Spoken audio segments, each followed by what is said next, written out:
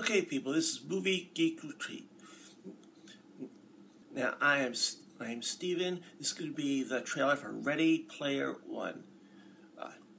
It's based on a book that I read a while ago. It is a great book. I mean, if you haven't read it and you like a lot of 80s nostalgia, buy the book and read it. It is great. You can get the paperback for very little. Trust me, you'll love it. Well, here is the trailer.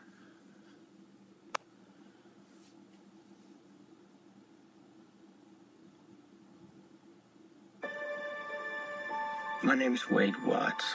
My dad picked that name because it sounded like a superhero's alter ego, like Peter Parker or Bruce Banner.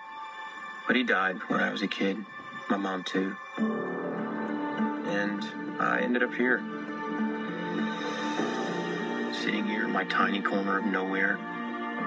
There's nowhere left to go. Nowhere. Except the Oasis.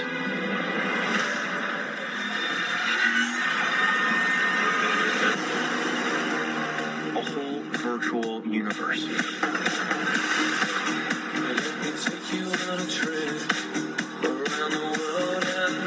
People come to the Oasis for all the things they can do.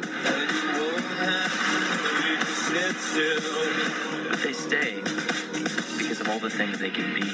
Can you feel this? Yeah. It's the only place that feels like I mean anything.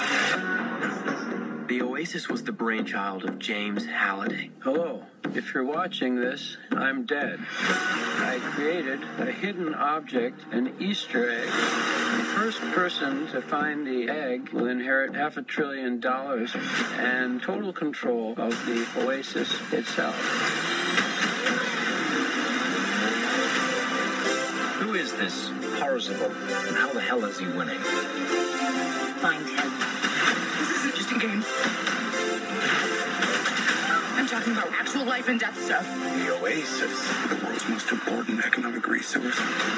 and it's nothing less than a war for control of the future.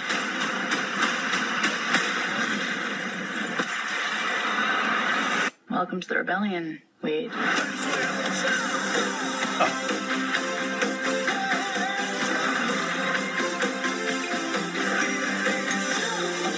Like many of you, I only came here to escape.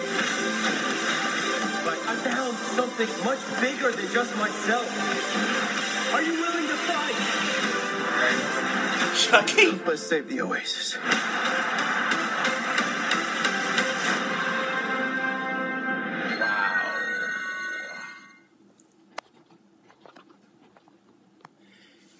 How the hell did they get a license for all that? So Chucky, Iron Giant, Gundam, the Back to the Future car, the Mark V, Kong.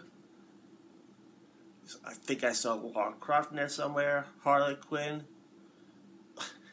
It's gonna be nuts.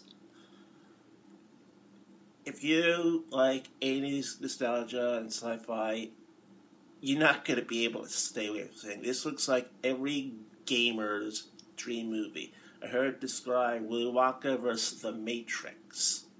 I cannot wait to see this. I know it comes out March 30th. I'm going to buy my tickets as soon as they're available. And this is Steven. Time for me to go.